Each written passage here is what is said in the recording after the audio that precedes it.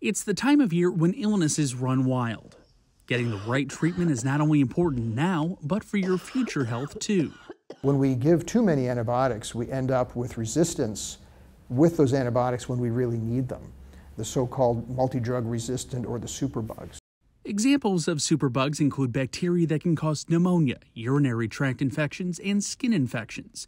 There's a global effort to make sure antibiotics are prescribed appropriately to limit resistant bacteria strains. We want to encourage people to use, with their doctor's knowledge, over-the-counter medications to try to help with the symptoms, make sure you hydrate well and get plenty of sleep.